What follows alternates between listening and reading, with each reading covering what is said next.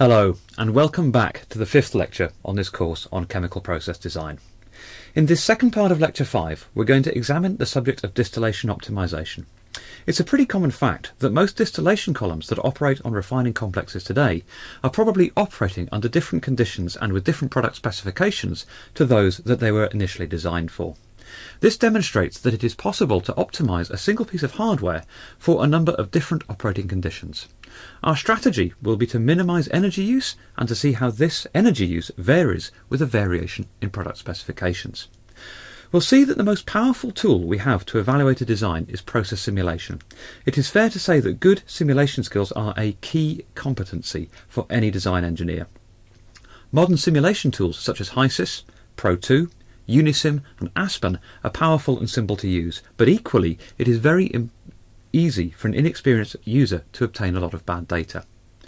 It is important to be able to validate modelling work, either against a known working system or, in the case of a student design, to check against case studies in the literature. The first and most important step is to ensure that your thermodynamic model is fit for purpose.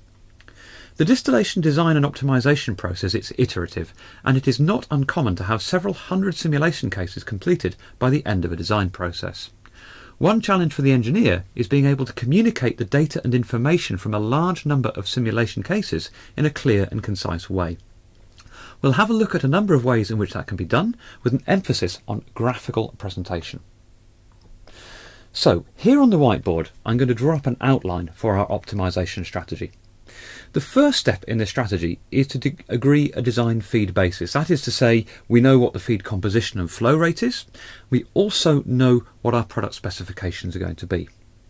Crucially, we also agree on a thermodynamic model and have validation data such that we're confident that this model is fit for purpose. Now, the type of data that you might wish to validate your thermodynamics against, especially for distillation purposes, is probably going to be bubble point curves and dew point curves for selected species within your mixture.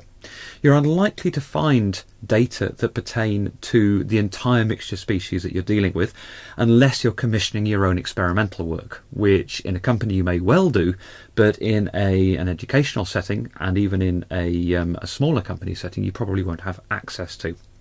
And so if you've got a hydrocarbon feed, go and look in journals such as the Journal of Chemical Engineering Data, go and find out what the experimental data are for bubble point and dew point, and then simulate those, cross-check and see if they agree.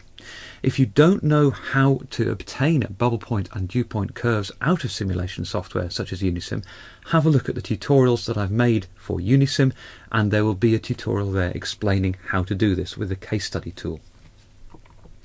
Once you've agreed what your goalposts are, then we need to start to think about the unit operation itself. So the first thing we do is to set the operating pressure, and the operating pressure is set by the minimum condensing temperature. Your minimum condensing temperature, in turn, is set by your cooling utility. So think what cooling utilities you've got available. You've got air, but where on the planet are you actually going to be building this system? If it's air in Saudi Arabia in the summer or air in winter in Canada, then you've got two completely thermal constraints here. You might have cooling water. If it's cooling water in the UK, then the summer temperature and the winter temperature are going to be two different things. You don't want your process to become unreliable in summer conditions, but to work perfectly in winter conditions. So think about what your cooling utility is, and then remember that you've got a temperature approach. The coolest that you're likely to be able to get your process stream is probably 20 degrees warmer than your cooling utility or thereabouts. Okay, 20 degrees C is a generous temperature approach, but design conservatively and you can guarantee the thing's going to work. But you must remember, high pressure processes are inherently hazardous. Try and keep the pressure as low as you reasonably can for the design constraints that you have in hand. The third thing is to set the feed preheat. Now, ordinarily when people start to learn about distillation, they say, oh, it's a bubble point feed. Not necessarily the case at all. So your feed may well be multi-phase. It depends what heating utilities you've got available, and we'll talk more about feed preheat in a few slides' time. Now, your heating utility might well be something like steam. It might be 5 bar steam, it might be 15 bar steam. Go and figure out what is going to get your feed in the region of bubble point-ish or maybe multi-phase-ish, and see how you can achieve that. So remember your temperature approaches again. If you've got 5 bar or 15 bar steam, remember you've got that 20 degree temperature approach. That is to say you can only get your feed 20 degrees cooler than your utility temperature. Don't forget as well heat integration. It is very common on distillation systems to heat integrate between the residue and the feed for energy recovery. The next thing to think about is energy use, and what typically we're going to do is to look at energy use as a function of a number of different things. Typically we'll look at energy input versus the number of stages for varying specifications of distillate and residue, and also we'll look at energy use for the feed location as well for a set number of stages.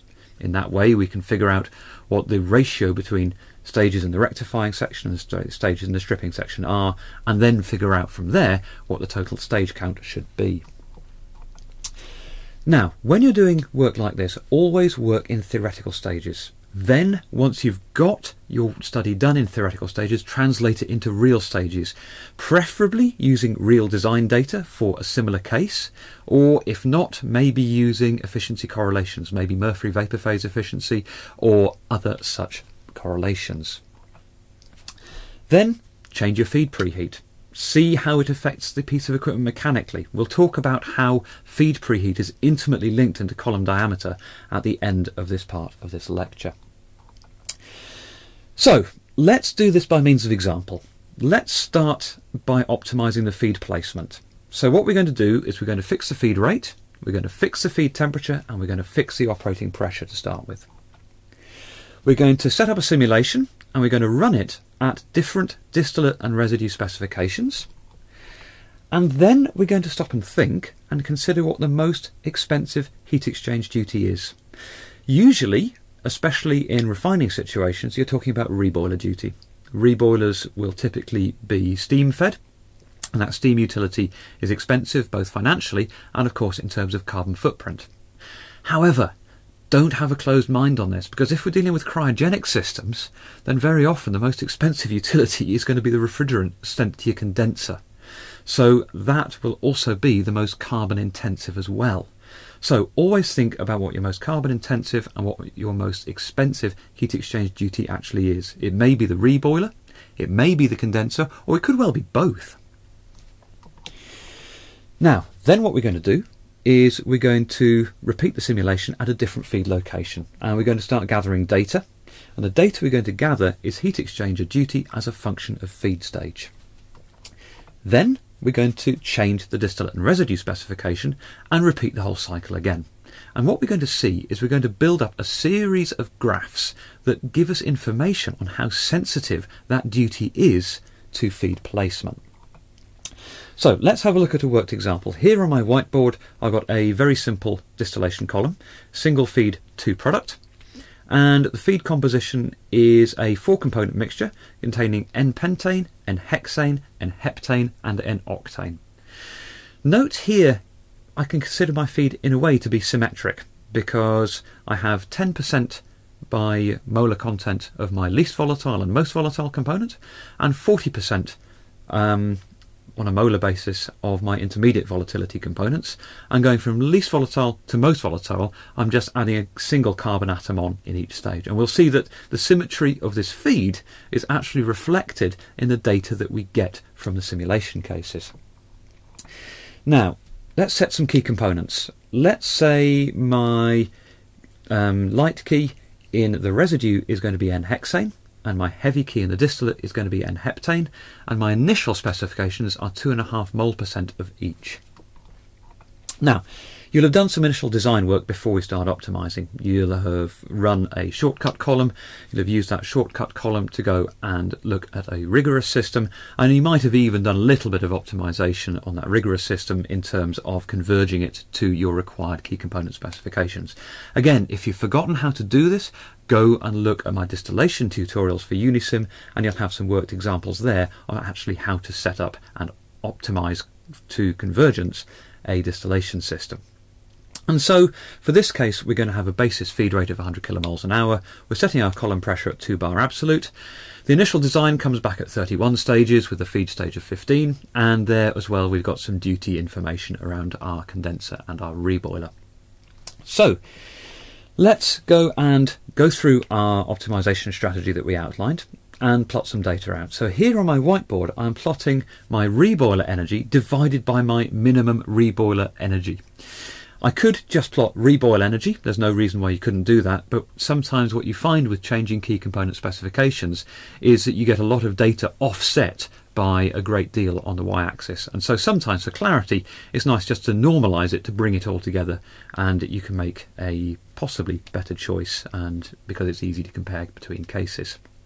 So I'm plotting normalised reboiler energy on the y-axis, reboiler energy because it's a hydrocarbon system and it's a reboiler where all the energy is being used. On the x-axis I've got my feed stage, and it should be noted that feed stage number 1 is my condenser, so I'm not going to be feeding there, but the lower the stage number the closer to the condenser that I'm getting. So the curve that I've plotted on this graph is for my base case. This is when I've got 2.5 mol% of light key and heavy key respectively in my residue and in my distillate. So let's change my component specifications. Let's go for 2.5 mol% of heavy key in distillate and 5 mol% of light key in the residue. If I've got 5 mol% of light key in the residue as opposed to 2.5 mol%, then I'm not having to work quite as hard in the base of the column, and so I sort of need less energy to affect that separation if I were to put that feed lower down in the column. In effect, I don't have to have quite such a high reboil ratio because the separation I'm trying to achieve is far cruder. If, however, I start to tighten up the tolerances, let's see what happens if I go from 2.5 mol% of heavy key in distillate to 1 mol% of heavy key in distillate, keeping the light key in the residue the same. I have to work the top of the column a great deal harder. If we think what this means, it means we have to run at higher reflux ratio, which means we're condensing more liquid, which means we're chucking more liquid back into the column, which means we're having to boil up more liquid, which means we have to use more energy. And so the closer I move my feed towards the condenser, the harder that section of the column has to work, the harder that rectifying section has to work, and so the more energy is required to actually affect the separation. And we can see exactly the same if we change the light key specification in the residue. And the purple lines here show that if I go to a more lenient light key specification to start with, I'll start to reduce energy use, but as soon as I tighten up my light key, I have to work the stripping section of the distillation column a lot harder, which again needs more energy. And so we've got some symmetry here in the data that we've got, but what we can clearly see is that there's an optimum, and the best place to put the feed is going to be around stage 15, so long as we have our 2.5 mol% in our residue and in our distillate. If we're going to be running the column at different heavy key and light key specifications for an extended period of time, then we may wish to start thinking about possibly redesigning this such that we have the feed in a more appropriate location. But by plotting data like this, we can make a very informed decision about where exactly that feed gets placed for minimum duty. So now that we've figured out where our feed is, we can think about how many numbers of stages we need. Now remember, the number of column stages is a trade-off between capital cost and operating cost. The taller the column, the more expensive it's going to be, but the easier the separation is going to do. The shorter the column, the cheaper the column, but the harder we've got to work it, because we're going to need higher reflux ratios, higher boil-up rates, there's going to be higher vapour traffic as a result, so we might need a wider column, and the operating cost there is going to be more expensive. Over a column lifetime, you'll find that operating cost tends to dominate, and so a little capital expenditure up front may offset operating costs at a later date. So let's think about a strategy to optimise our total number of stages. We've decided on our optimum feed stage location, so that allows us to fix the ratio of rectifying to stripping stages. I'm going to call that NR to NS. Then what we're going to do is we're going to run our simulation for our chosen distillate and residue composition as before. Then we're going to consider our most expensive heat exchange duty, our most carbon intensive heat exchange duty, usually the reboiler, but don't forget the condenser for cryogenic systems. and then we're going to change our total stage count, but keeping the ratio of rectifying to stripping stages the same. So now that we know what that ratio is, we can change our number of stages and move our feed accordingly. Then we're going to plot some graphs and see what they tell us. So let's go and look at this. It's going to be the same system as before, and this time what I'm plotting on the y-axis is going to be reboiler energy over minimum reboiler energy. Same as before. On the x-axis I've got the total number of stages at constant nr to ns. So let's start with our datum case again. This is 2.5 mol% of heavy key and light key in our distillate and in our residue, and we can see that this curve is quite interesting. If we look at the shorter columns, increasing or decreasing the number of stages greatly affects that reboiler energy.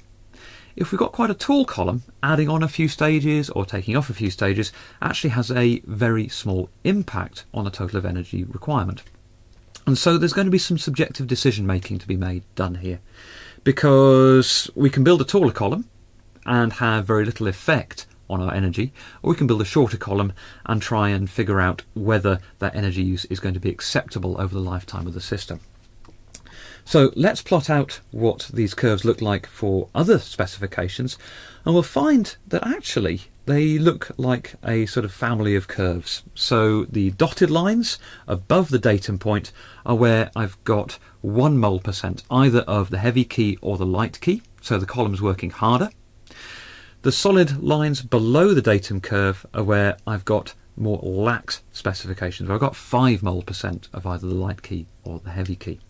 And so the slacker the distillation requirements, the lower the energy, the more stringent the distillation requirements, the higher the energy. So the other lesson here is make sure that you understand what your specifications are and why they're set that way. Because distilling to high purity when you don't need to is a massive energy hit. Now, if we examine these data, we can start to think, well, where should we choose our optimum point to be? We could put it at the point where the gradient gets steeper, or we could elect to have a slightly taller column and maybe get away with less of an impact on operating costs if our specifications vary a bit.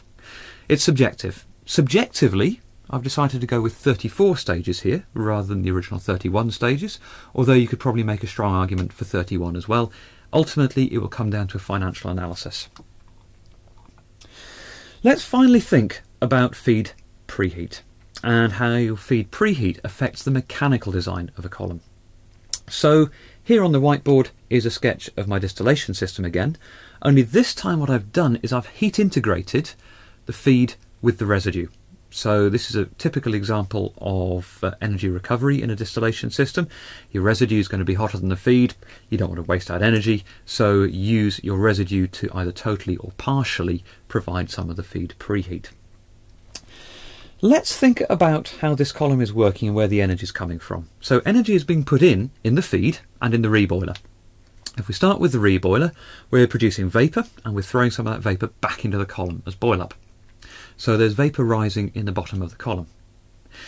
When we get to the feed stage, if we're putting energy in our feed may be multiphase. Let's assume here that my feed is indeed multiphase, and the vapour component of that multiphase feed is going to add to the vapour traffic going up the column. And so our vapour traffic will increase as we go above the feed stage. And so the vapour flows in the rectifying section will be greater than in the stripping section.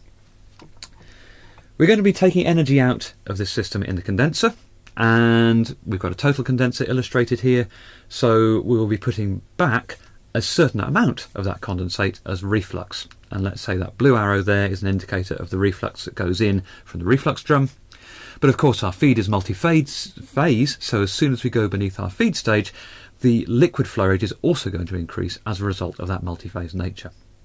Okay, so here we have a system where we have vapour going up and liquid going down. We have energy being put in the feed and in the reboiler, and energy extracted in the condenser. Let's see what happens when I change something. What I'm going to do is I'm going to decrease the feed temperature. So all of a sudden my reboiler duty has to increase because, well, I need the same amount of energy going in. So as my reboiler energy increases, I'm going to be boiling up more liquid, and so my vapour flow in the base of the column is going to increase. Okay, now let's assume that my feed is still, well, maybe single phase.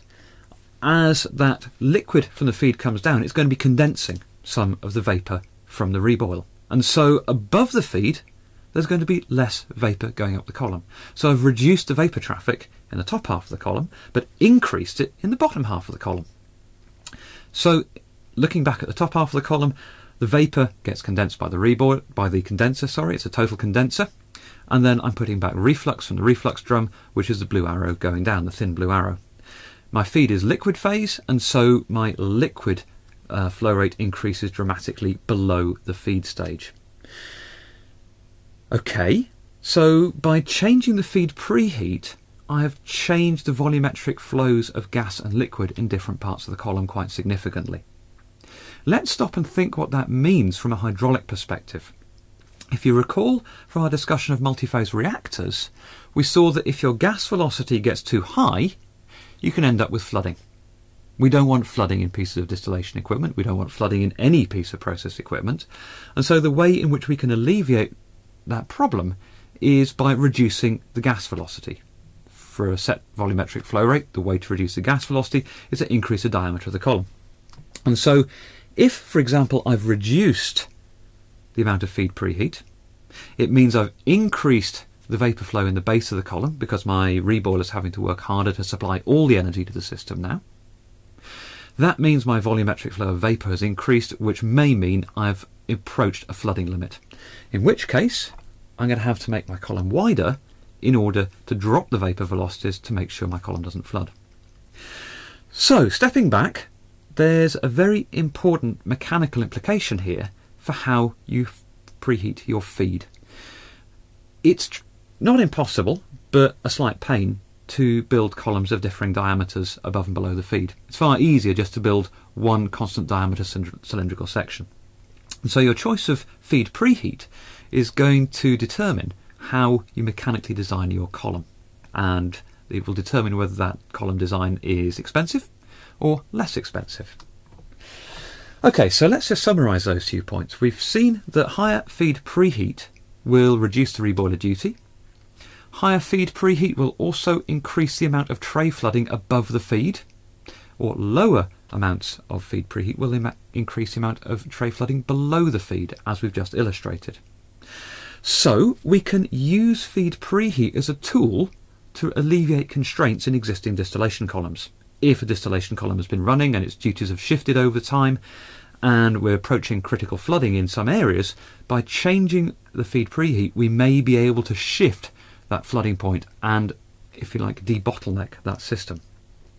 If you're designing a column from scratch, we might want to optimise that feed preheat such that it gives us our lowest combined duty on our heat exchangers, but also a single column diameter above and below the feed. So the final part of your optimisation process is to look at the column section diameter as a function of feed temperature. Now, there are tools in Unisim, and again there's a tutorial on how to do this, that will allow you to calculate section diameters very, very quickly. And so again, you can run some simulation studies where you look at different feed temperatures, do a column sizing calculation, look at the column diameter that's returned, and you'll find that you'll get a diameter above a feed and a diameter below the feed, so for your stripping section and for your rectifying section. Plot these out and find the point, or in this case points, where the column diameters are equal. Maybe that then should be the point at which you design, as long as you've taken all the other information into account as well. So let's have a look at what our optimised example looked like. So we started with a certain feed composition. We started with certain key component specifications. We varied those key component specifications, and we've evolved our initial design to a final design. And actually, it hasn't changed in this particular example by that much. We've increased the stage count by 3, we've shifted the feed position slightly, and we've managed to keep the operating duties about the same because, as it turned out, coincidentally, the initial design was fairly close to being pretty good. Not always the case by a very long means. Okay, let's recap a few key points. So firstly, over the lifetime of a distillation column, operating cost is going to dominate. Your optimisation strategy is therefore to minimise this cost. So to do that, you minimise your energy use. For most distillation systems, the reboiler temperature is going to be significantly above ambient, hence the reduction of reboiler duty is going to result in less energy use. But don't forget cryogenic systems. For those systems that are subambient, don't forget that refrigeration is incredibly expensive and very carbon intensive, and so it's going to be a condenser duty that dominates the energy and carbon footprint. When we went through our strategy, we optimised the feed placement first. We fixed the ratio from that study of the rectifying to stripping stages, then we optimised the total number of stages at fixed NR to NS ratio. Finally, we then optimised the feed preheat, aiming for equal diameter in the stripping and rectifying sections if possible, whilst also trying to get the lowest combined reboiler and condenser duty.